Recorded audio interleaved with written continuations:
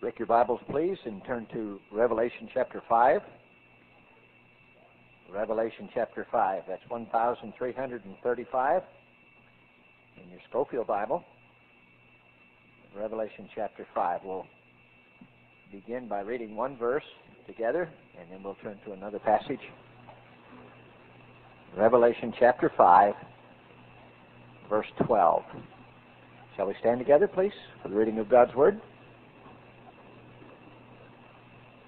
And we'll read verse 12 in unison, please. Ready? Saying with a loud voice, the Lamb that was slain to receive power and riches and wisdom and strength and honor and glory and blessing. And now turn over, if you will, please, to Revelation chapter 22. And we'll read in unison the first three verses. Revelation 22, verses 1, 2, and 3. Ready? And he showed me a pure river of water of life, clear as crystal, proceeding out of the throne and of the Lamb. In the midst of the street of it, and on either side of the river, was there the tree of life, which bare 12 manner of fruits, and yielded her fruit every month. And the leaves of the tree were for the healing of the nations. And there shall be no more curse, but the throne of God and of the Lamb shall be in it, and his servants shall serve him. Let's pray and let's ask God to bless this. Father, we thank you for bringing our preacher back with us. And Lord, we need him, and we're grateful for your protective hand upon him and the rest and relaxation they were able to have. And I'm sure they're still a bit travel weary, but Lord, we pray for clearness of mind. And then, of course, we pray for our own minds and our own hearts that we'll be clear and steadfast in listening and heeding what's given to us from the wonderful Word of God. Bless it to our hearts, and bless us as we serve Thee, and bless our service in Jesus' name. Amen. I will not be using the tool of humor this morning, as I often do. I'm going to bring a very serious, sobering kind of a sermon today. I'm going to read for you, just without your turning to it, one verse we read a while ago. The title of my sermon is twofold. You can call it, if you want to, The Coronation of the Lamb, or if you want to, you can call it Worthy is the Lamb. I read one verse, saying with a loud voice, Worthy is the Lamb that was slain to receive power and riches and wisdom and strength and honor and glory and blessing. I want you to notice that word, worthy. Worthy is the Lamb. What does that word worthy mean? It means sufficient. That's what it means. Sufficient is the Lamb. I want you to look right this way for a minute. I'm going to make a statement that's going to shock you. There are literally millions of people. Please do not take notes. It's not classroom, it's a sermon. But put your pens up and listen to me. There are millions of people in this world today who trusted Jesus will spend eternity in hell. Did you hear what I said? There are millions of people in this world who trusted Jesus who will spend eternity in hell. I would be willing to venture there are scores of people in this room today who have trusted Jesus who will die without God and spend eternity in the lake of fire. Now, there are two types of people this morning in this room. There are those who are going to hear what I preach, and you're going to leave this place rejoicing and saying, Glory be to God, worthy is the Lamb that was slain. Then there's a second group of people. There are people in this room this morning going to come to the realization that you've never been saved. I'm not trying to scare anybody. I just don't want anybody to sit in these pews and go from First Baptist Church in Hammond to hell. I don't want you to do that. So I want you to listen carefully as I speak on the subject, Worthy is the Lamb. Our Heavenly Father, bless me as I speak this morning, and our people and our guests as they share with me this wonderful truth. Please, in Jesus' name, amen. We're starting just a trifle late this morning because of the preliminary remarks about our trip. It is now 11:36, I promise you that you can rest at ease. But the gone as always. Invitation will be over. We'll stop baptizing at before 12:30, and you'll be gone before 12:30. I likewise promise you that I'll be finished preaching before 12:10. So if it's about 12:05, you're wondering, when in the world is this guy going to find a landing strip? I promise you I'll be landed. We'll be at the gate by 12:10. So I want you just to sit still, and I want you to listen to me. I want you to sort of examine yourself today as I speak on the subject, worthy is the Lamb. Intently I speak, intensely I speak, and intently I ask you to listen to what I'm going to say this morning. The first lamb hint given in the Bible is given in Genesis chapter 22 and verse number 7. It was when Abraham had taken his son Isaac up to Mount Moriah.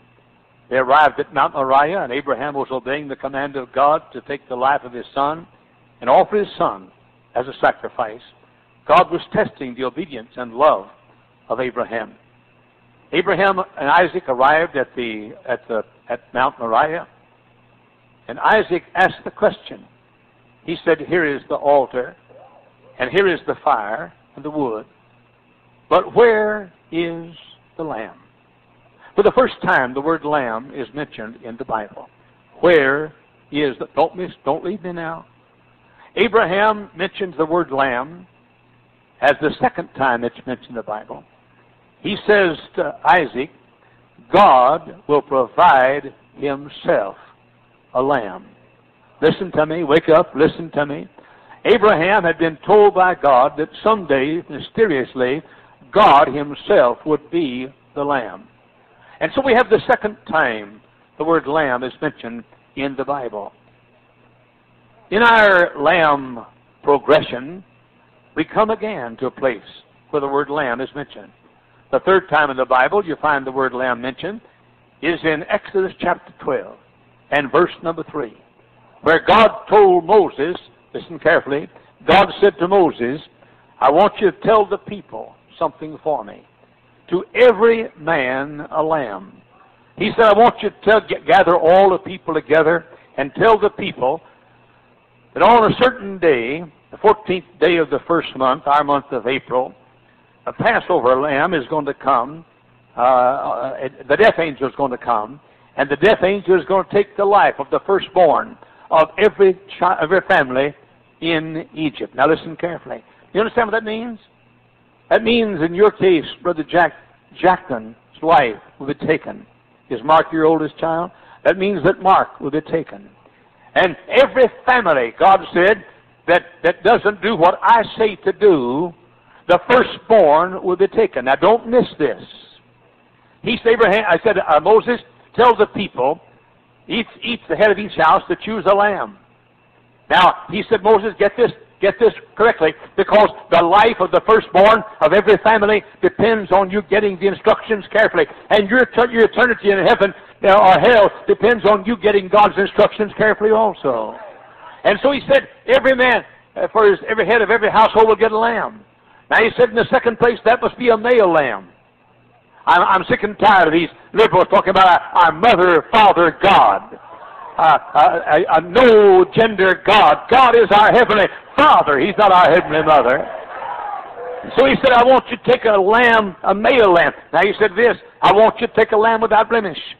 You must be careful. In fact, I want you to keep that lamb up for 4 days and be sure that that lamb is without blemish. You got that, Moses? Moses, the life of the firstborn depends on this. You got it, Moses? Choose a lamb. Okay, I got it, a lamb. Secondly, a male lamb. I got that. Third, a male lamb without blemish. Now he said, on the 14th day of the month, I want you to take that lamb and kill that lamb and take the blood of that lamb and put that blood on the doorpost of the house. Now on the 14th night, the night of the 14th, the death angel is going to pass over. And the death angel passes over when he sees the blood of that lamb applied. Your firstborn will not be killed. You apply the blood of that lamb on the doorpost of your house, and Jackson will live. You apply the blood of that lamb on the doorpost of your house, and Mark will live. And Moses calls the people together and says to people, listen carefully. Listen carefully. The life of your firstborns is taken. God told me several things. One, fathers, choose a lamb. Second, choose a male lamb. Third, choose a male lamb without blemish.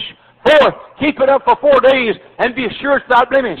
Fifth, on the 14th day of the first month, you kill that lamb and take the blood and apply that blood on the doorpost, and the death angel is going to pass over. If that blood's applied, the death angel will not take your firstborn.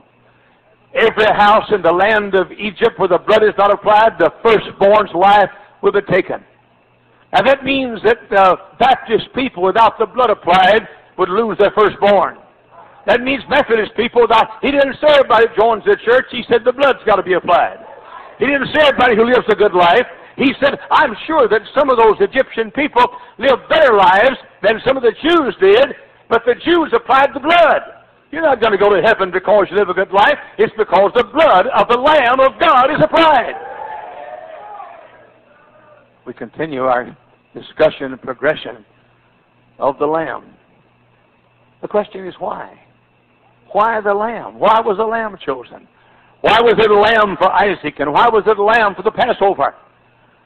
We come in our progression to Leviticus 14:12. At the cleansing of the leper, the priest shall take a lamb. The priest shall take a lamb.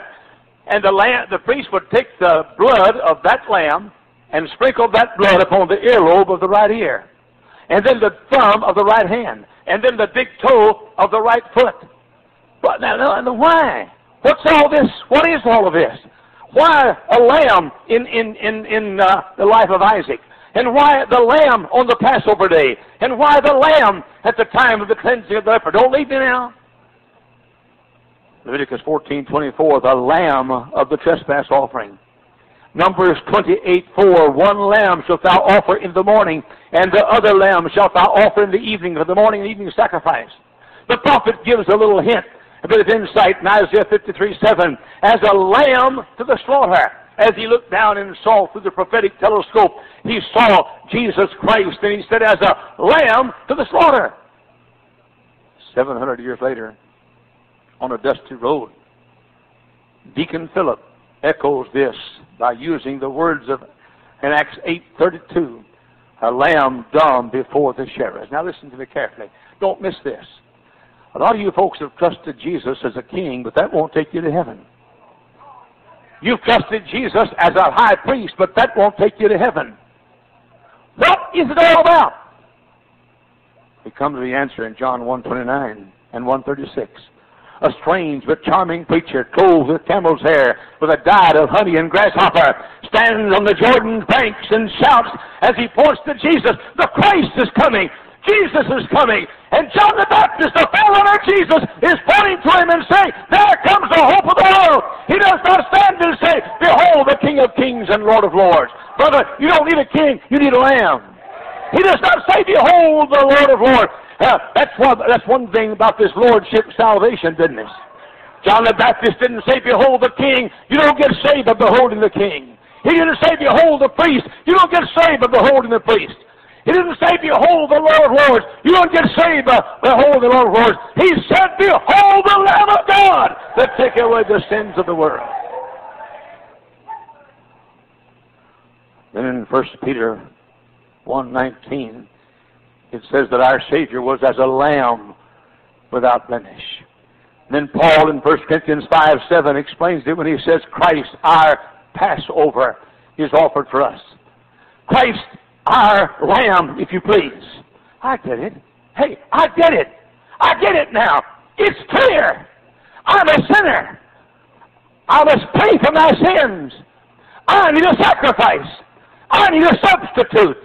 God fulfilled this prophecy of Abraham hundreds and several thousand years ago, and God became flesh and came to the earth and became my Passover and paid the price for my sin. If I trust him as the lamb, I can go to heaven. I'm talking to folks today who trusted Jesus. Somebody said, if you'll trust Jesus, you can go to heaven. No, you can't. You trust him as a king and you'll die and go to hell. You trust him as a priest and you'll die and go to hell. You trust him as your Lord, you'll die and go to hell. You don't need a king, you need a sacrifice. Behold, the Lamb of God that taketh away the sins of the world. Don't leave me now. God closes His book in Revelation with mention after mention of this Lamb. I expected Him in the Revelation to come as a king. This is prophecy. This is the story of the second coming of Jesus Christ. Rarely is He mentioned as king in prophecy. Rarely is He mentioned as priest in prophecy. But in Revelation, over and over and over again, the Lamb is mentioned. Why not a king? Because if you're a sinner, you don't need a king, you need a Savior. You need a sacrifice. Let me ask you a question this morning. When you walked down the aisle, or when you trusted Christ back yonder somewhere, did you understand that you were a sinner? If you didn't, you're not saved. If some soul would have walked up to you and said, if you'll ask Jesus to come in your heart, you can be saved. Now, that's not true. You've got to know that you're a sinner. You've got to know that sinners are the condemnation of an almighty God. You've got to know that Jesus Christ, the virgin-born Son of God, came and lived a perfect life as a lamb without blemish. Bully on the liberals that say he was just a good man. Bully on the liberals that don't talk about the virgin birth of Jesus Christ. He came as a lamb. Did you know that? Is that what you trusted? Did you trust Him as a lamb? Oh, I took Jesus in my heart. I let Jesus come into my heart. That is not sufficient, ladies and gentlemen. Nobody will ever walk the streets of heaven who did not realize he was a sinner. Nobody will ever walk the streets of heaven without knowing he was under the condemnation of Almighty God. Nobody will ever walk the streets of heaven without knowing that Jesus Christ, the Lamb of God, virgin-born, sinless Lamb without blemish, came and went to Calvary. On Calvary's cross, He, as my Lamb, was offered as God's eternal sacrifice. No wonder He said, worthy is the Lamb. Sufficient is the Lamb. Not the Lamb plus baptism, sufficient is the Lamb. It's not the Lamb plus a good life, sufficient is the Lamb. It's not the Lamb plus communion, it's sufficient is the Lamb. It's not the Lamb plus joining a church, sufficient is the Lamb. I'm saying anybody in this world who realizes he's a sinner or she's a sinner and realizes she's under the condemnation of Almighty God, looks and realizes that God came in the flesh, in the likeness of sinful flesh, and lived a perfect life, and died as my Lamb. Have you trusted Him as your Lamb? Revelation chapter 5. Don't miss this. A book was sealed. This book is the title deed to all redemption. No man could open it. Nobody above the earth, nobody on the earth, nobody beneath the earth could open it. And finally somebody said, worthy is the Lamb that was slain. Jesus, not with the crown of glory on His brow, but the Lamb, worthy is the Lamb. And the Lamb came. And the Lamb opened that book. What am I saying? No Lamb, no redemption. Jesus is King, no redemption. Jesus just as a Savior, but not understanding the consequences of sin, no redemption. Worthy is the Lamb that was slain. Blessing and honor and power be unto the Lamb. I saw the Lamb open one of the seals. Don't miss it. Revelation chapter 6 and verse 16, you have what we call the sinner's prayer meeting. The unsaved people are crying. They're pleading. They're going to hell, about to be cast into hell. And they said, oh, rocks and mountains, fall on us and hide us from the wrath of the Lamb. Are you listening? Everybody in hell will go to hell because they did not trust the Lamb. No Lamb, no salvation from hell. No Lamb, hellfire and brimstone forever. No Lamb, eternity without God. Ladies and gentlemen, just like the Father on the 14th of the 10th to 14th day of the first month got that lamb, a male lamb, without blemish, and offered that blood of that lamb and sprinkled the doorpost. You take the same thing with the same sobriety that Father had on that April morning, and you stop and realize to ask yourself the question, have I trusted the Lamb? Revelation 7:9. After this I beheld and lo, a great multitude, which no man could number, of all nations and kindreds and people and tongues, stood before the Lamb, clothed with white robes. No lamb, no white robe. No lamb, no robe of righteousness. Now listen carefully to me. Everybody from this corner up here, this corner, listen to me carefully. Your eternity in heaven or the fires of hell does not depend on whether you trust a Jesus or not, but whether you trust Jesus the Lamb. People say, have you trusted Jesus as your Lord? If that's all you do, you'll burn in hell forever. Didn't say worthy is the priest. Didn't say worthy is the king. Didn't say worthy is the Lord. It said worthy is the Lamb. You need a lamb. You're a sinner, and you need a lamb. Revelation 7:10, salvation to our God and to the Lamb. No lamb, no salvation. Revelation 7:14, washed their robes and made them white in the blood of the Lamb. No lamb, no washed robes. Revelation 12:11, they overcame him by the word of their testimony and the blood of the Lamb. No lamb, no overcoming Satan. No lamb, no overcoming the powers of sin.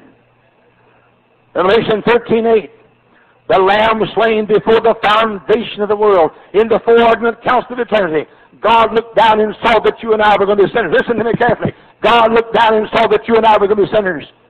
Before there was a world, before there was an earth, before there was an ocean, before there was a river, before there was a tree, before there was a mountain, before there was a lake, before there was a bird, before there was a fish, before there was an animal, before the foundation was laid, God saw that you and I were sinners.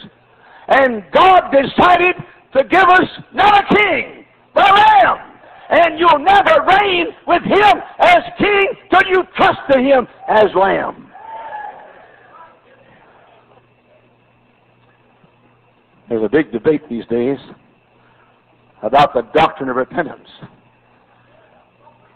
I don't enter into that. The debate, ladies and gentlemen, ought to be the doctrine of depravity and the condemnation of God. Nobody will go to heaven unless he realizes he was a sinner. You walk up to a little child on the street corner and say, would you trust Jesus? He says yes. That won't do it. That child has got to know he's a sinner. And that child has got to know he's sinned against Almighty God. And that child has got to know that Jesus Christ became his substitute. And that child has got to know that Jesus paid it all. The old account was settled long ago. The Lamb! It's the Lamb! It's the Lamb that saves!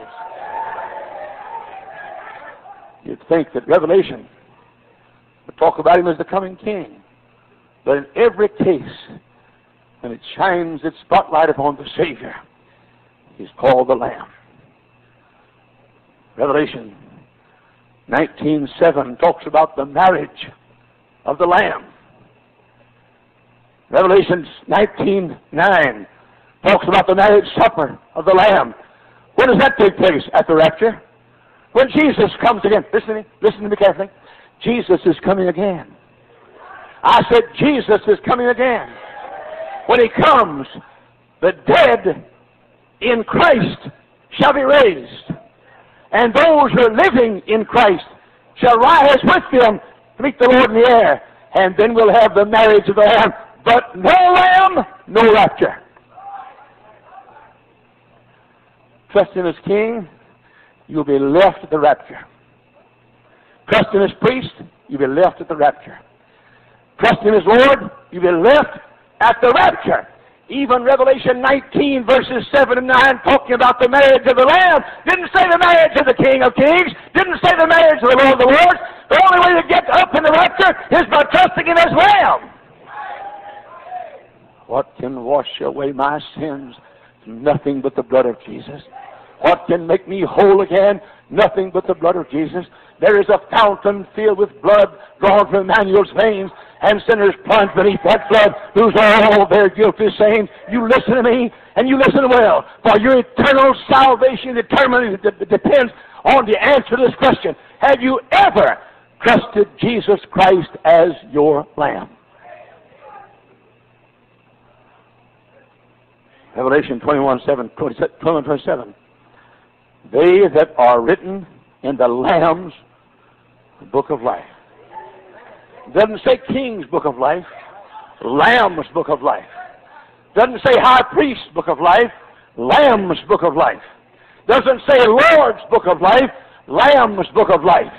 That means nobody will have his name written in the book of life unless he's trusted the Lamb. I'm worried. I'm worried about this flippant soul winning. I'm worried about walking up to somebody and saying, would you trust Jesus as your Savior? And they say, yes, I would. You say you'll go to heaven. That's not true at all. So you've got to have a lamb. And the lamb is the lamb that is God's accepted sacrifice that enables you to have your name in the book. And you can get on your knees and say, I take you as Lord of my life, and not one letter of your name is written in the book of life. I take you as the King of my life, not one letter of your name is written in the book of life. You get on your knees and say, I know I'm a sinner. I know I'm lost under the condemnation of Almighty God. And I know that God himself became a lamb and paid the penalty. The lamb without blemish, the male lamb without blemish, and paid the penalty for my sin. I trust the lamb, and that moment your name is registered in the book of life forever. Revelation 22:1. The river of life that proceedeth out of the throne of God and of the Lamb. The end of Revelation, he's the Lamb. We talk about him coming back as King of Glory. Coming back as King of Glory gives him the right to rule. But your right to rule with him is because you trusted the Lamb. The Lamb. It says, Revelation 22:3, the throne of God and of the Lamb shall be in it. No wonder God inspired the great apostle John on Patmos Island, exiled. No wonder he inspired him to say, worthy is the Lamb. Sufficient is the Lamb. Tell the priest to put his Holy Eucharist aside. Sufficient is the Lamb. Tell the priest to put clothes forever to his confessional booth. Sufficient is the Lamb. Tell the Seventh-day Adventist to quit trusting his seventh-day salvation. Sufficient is the Lamb. Tell the person trusting his own good works. Sufficient is the Lamb. Thank God today for the first mention of the Lamb in Genesis 22:7 unto the last mention of the Lamb in Revelation 22:3. Praise God. Worthy is the Lamb.